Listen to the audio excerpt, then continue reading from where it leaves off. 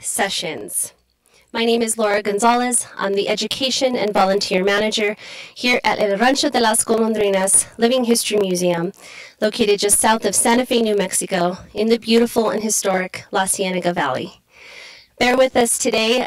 We know the lighting is a little bit off. We had some great cloud coverage, but they've since moved on. We wanted to broadcast today from a little bit more of an intimate space here on the ranch, here in the Golondrinas Placita.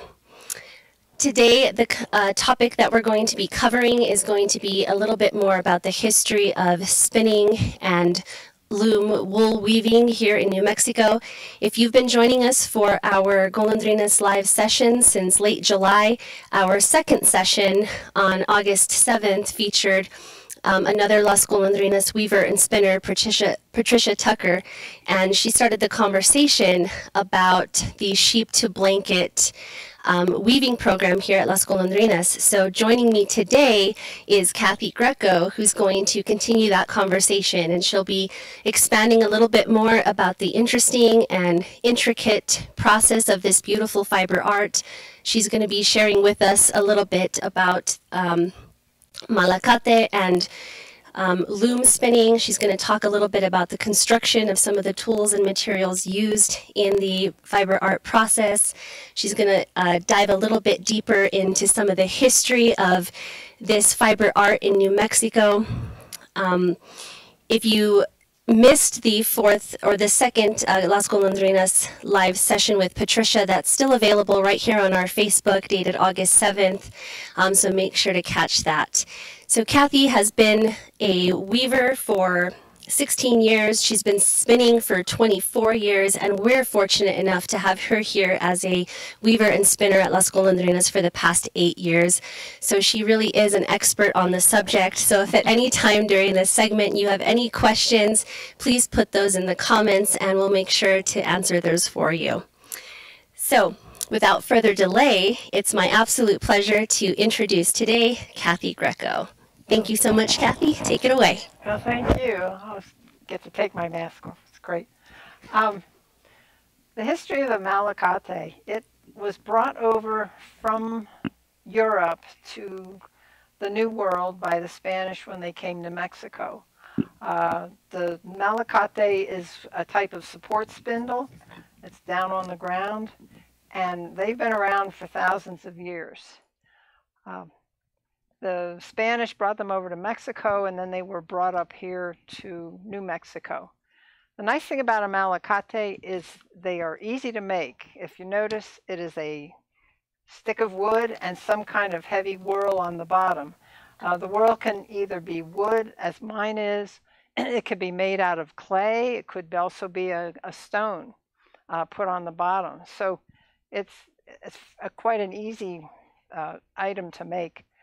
The other thing about a Malacate is they are so portable. If I had to go down and take care of the sheep out in the fields, I take my Malacate and my wool with me, and I can be spinning down there, whereas in a spinning wheel, it's not very portable. Now, before you start spinning, as Patricia had indicated in her previous session, the wool had to be washed, and this mostly is because if you are going to dye the wool, if you do not get the lanolin out of the wool, it will not take the dye. So we would wash the wool. Then the next step is to card it. Now I have a pair of modern carding combs here. They apparently use teasel, which is a plant that's got kind of barbs on it. And I imagine people also tried to make carding combs. To do it, you would take the fiber, put it down upon the card of one side, take the other one, have them in opposite directions, and then pull. And you may wonder now, who would have done the carding? Well, the children would have done the washing and the carding, because the women and 8- and 9-year-old girls would be eventually doing the spinning. So spinning was taught fairly early, and some people just take to it very quickly. I've had some really good students. Once it's been combed, which straightens the fiber out, it also cleans it somewhat. You can get kind of the little short pieces and dirt out. You then roll it up into what's called a colita, or a little lamb's tail. So you take it off and you roll it up, and then you're ready to spin with it. And you would start at one end, and what you can do is just attach it to your piece that you've been working with. And I guess you can really see this because I'm using white against the gray. And you take the two and you meld them together. Spinning actually is quite a simple process. All it is pulling fiber out and twisting it. And there's many different ways to do this. It probably started out just somebody with a stick winding it up. And the Malacate just makes it a little bit faster. As you can see, keep working at it. Eventually, as I said, you can meld the two pieces together and continue working as we keep going.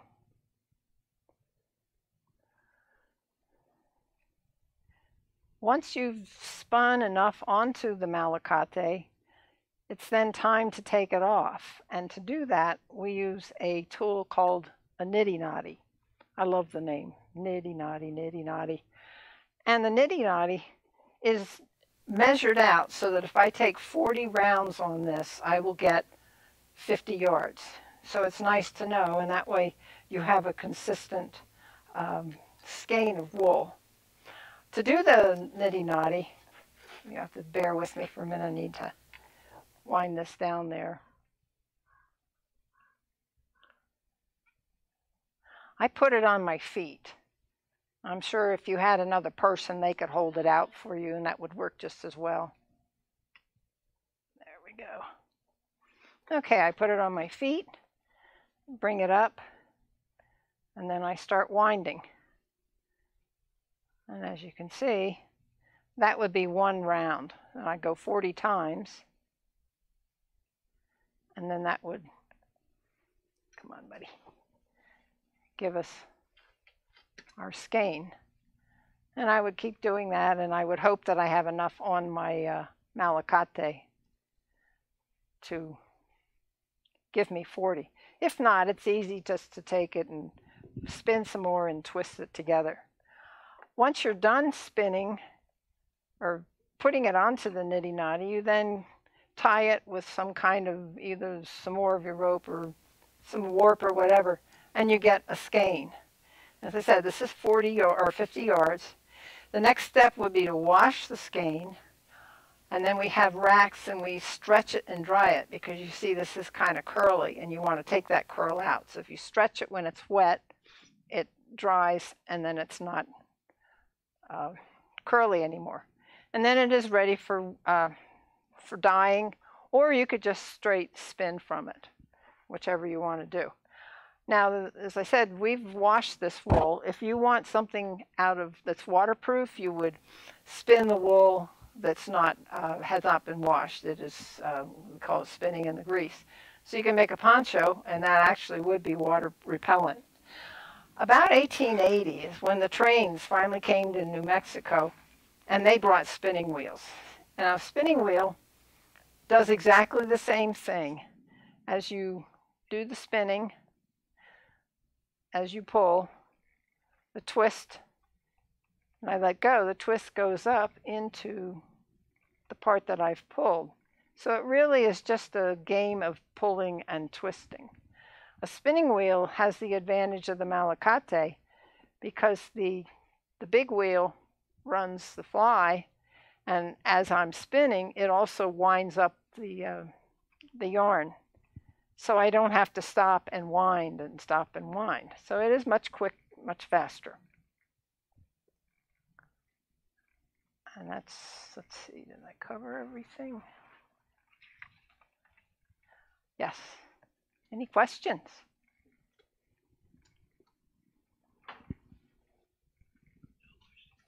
No questions? No questions yet, Cathy. Oh no. Please ask me questions. Oh, you said something about fibers?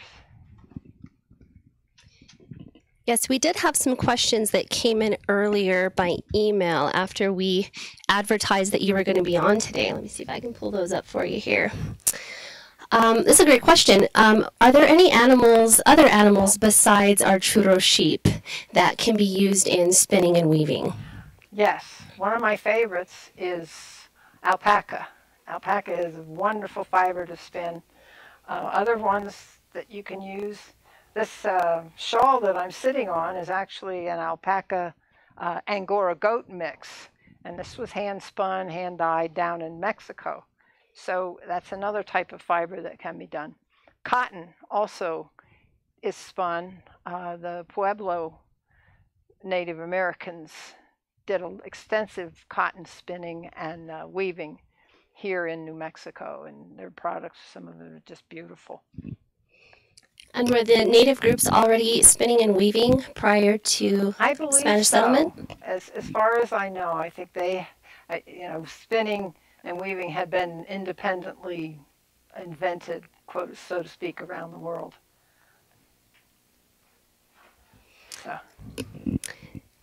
So another question we have here is, obviously this is a very historic process. This is something that here at Las Golondrinas, you and the fellow weavers demonstrate all the time when the museum is open.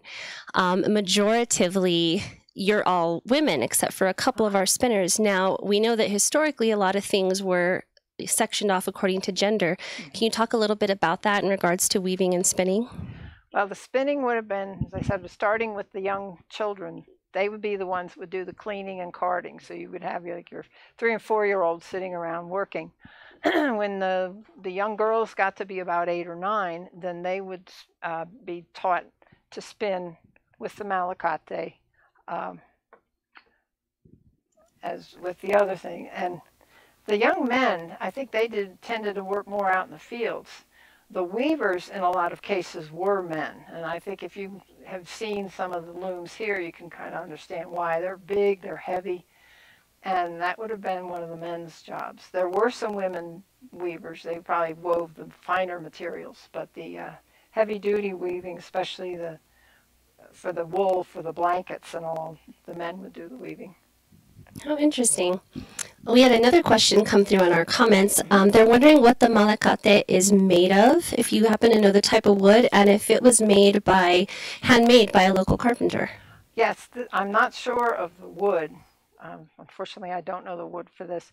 But yes, it was made by someone, I believe someone here on the ranch made this one. This is an especially nice one, so I'm really careful with it. But really, as I said, you can take any piece of wood, a dowel rod, and make a whirl of some type. This one's out of wood. You could make one out of clay. I've seen clay wheels or clay whirls on malacates. So it's quite an easy thing to make. And then the trick is learning how to do it. Is it a hard process to learn? It takes a while. Spinning at first, it's like bike riding and swimming. You think, I can't do this, I can't do this. And I taught myself on a drop spindle, and then I learned how to spin on a spinning wheel, and then like going from one step to the next, it's like, I can't do this. And I got proficient at that. When I came out here to Las Golondrinas, and I was told, oh, well, now you have to learn how to use the malacate. Well, you'd think after spinning for almost 20 years, 8 years ago, it'd be no problem. It took me a while to figure out the technique, and it's because with a spinning wheel, the fiber is drawn in by the action of the wheel. So I don't have to do anything. The malacate, it actually bumps off the top. It's just a totally different type of spinning. And behind me, if you can see this, we have what's called a rueca. And this is the type of spinning wheel that came up from Mexico. We know people that still use these. In fact, this blanket that I'm sitting, or this shawl I'm sitting on, was probably spun on a rueca. And it's kind of between a spinning wheel and a malacate. It works like a malacate, but you can wind up on it, so it is a little bit faster. Interesting. Well, we have people that are really curious about the things in the shot here. They're also wondering about the Rueca. Am I saying that Rueca. correctly? Rueca. They're wondering if that was made by hand as well, or if that's something that a local carpenter would have made. Yeah, a local carpenter would have made it. The reason why they probably did not have one up here in the colonial times is the scarcity of iron. And you notice there's some metal pieces on that, as with the spinning wheels. And that's another reason why the Malacate was so good, is because it didn't take any metal, which was very scarce and used for cooking and things like that. Yeah. Do we have any more questions from our viewers? Cathy, you're just too good. You covered all the details. Oh, I'm sorry. Yeah. Actually, Malacate, once you learn how to use it, is a lot of fun. It makes a beautiful product.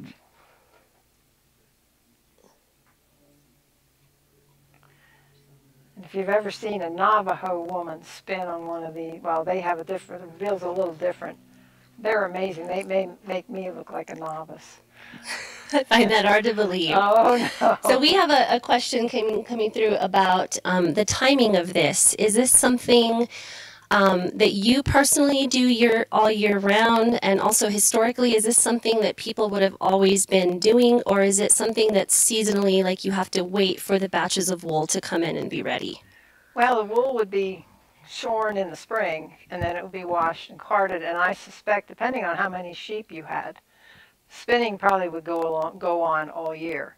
Me personally, I spin all the time, and at home, and I do weaving also. So it is a year-round process.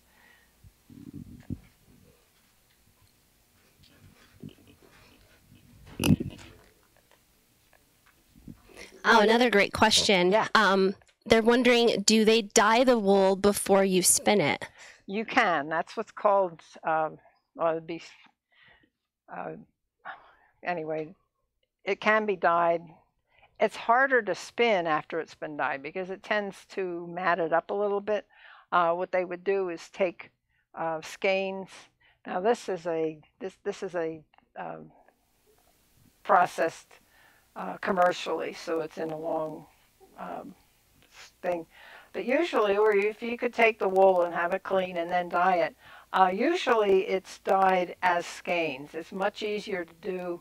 The wool, if you dye the wool that's not spun, it's apparently it gives you a truer color that goes through.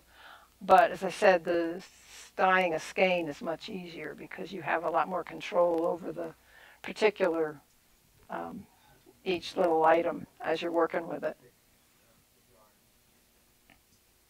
And this blanket that shawl I'm sitting on was dyed with indigo. And that's one of the dyes that we actually use here. This one was done in Mexico. It's beautiful. Thanks. We have somebody wondering about the thickness of the yarn, how you get it either as thin as you want or as thick as you want. All that is a matter of how much you pull out. Now I'm going to show you here. I've been pulling out maybe, about half an inch at a time. Now if I want to get a much finer yarn, I would just pull out fewer fewer fibers. And I don't know whether you can see that, but it comes out much thinner. The trick is if you spin something with a finer if you're spinning something that's finer, you have to put a lot more twist on it to hold it together. Otherwise, it'll just fall apart because the twist is what's holding it together. Also, the fact that sheep fibers have little barbs, and the barbs are what hold itself together. And that's why sheep fiber is really one of the best ones has always been a successful one. You can spin yak, you can spin llamas. I said alpaca is my favorite. I have spun dog. A friend of mine was spinning her golden retriever yesterday and got beautiful yarn. I even spun some cat, but it was long-haired cat fiber. But I had to mix it in with another fiber so that I had enough. So you really can spin anything that has enough of a length of the fiber. That's so interesting. Thank you, Cathy. Well, thank you. Somebody's wondering about cotton. You know, you mentioned you can spin cotton. Yes. How prominent was that in New Mexico, and do you know when that came in? Well, as I said, the Pueblo Native Americans had cotton. They grew cotton. In fact, they still grow the cotton here, and they even had green cotton, brown cotton, white cotton. So they spun cotton here. I'm not really sure how far back into history it went. Cotton in India, they spun cotton. They still do. China. And those kind of wheels, instead of being an upright wheel like this, is flat, looks like a box with a wheel. I don't know if you've ever seen a picture of Gandhi. He used to do a lot of cotton spinning. So yes, cotton is one that's was done also. The Spanish colonials here did not use cotton as a, I don't think they used it that much. They mainly used the wool. They would use the fine wool for fine products, and then of course the heavy wool for heavier products. Wonderful. Thank you, Cathy. Do we have any more questions from our viewers? All right. Well, Cathy, if you don't mind, I'm going to go ahead and put my mask back on, and I'm going to rejoin you here. Okay. So there you have it, folks. Thanks again so much for joining us for this fourth installment of Golondrinas Live Sessions with Cathy Greco.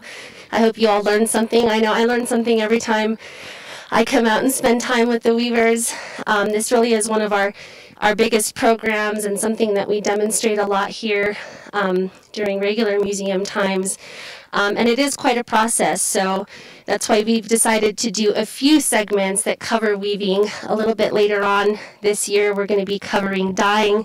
Somebody was asking about if the wool is dyed before or after spinning, so we'll be covering that process too. And Cathy is also really good at that. She does a lot of our dyeing out here. Other announcements to make. Some of you may already know this who follow us right here on Facebook, on Instagram. If you're on our newsletter, we're very excited to announce that the museum is going to be partially reopening at limited capacity. Reservations are required. Ticket sales, all the detailed information is available on our website, golondrinas.org.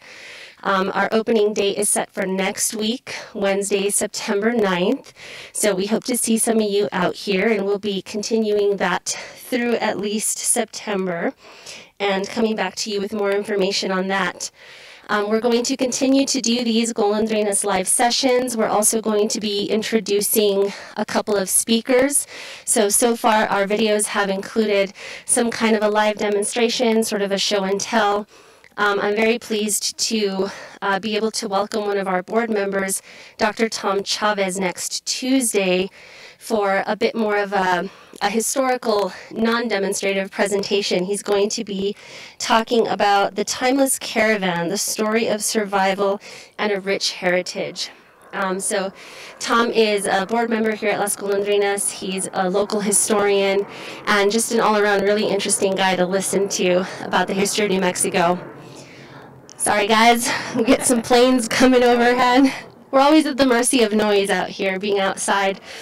So again, check back right here on Facebook. Check out the previous Golondrinas live session videos we've done. Check back with us for details about Dr. Chavez's talk and some of the other videos that we have coming to you throughout the rest of the year. Keep up with us on Instagram and Facebook at SF Golondrinas. And don't forget, your adventure always starts at golondrinas.org. Thank you so much for joining me today, Cathy. Thank you all so much for spending some time with us here on this Friday afternoon. We wish you all a safe and happy holiday weekend. We'll see you next time.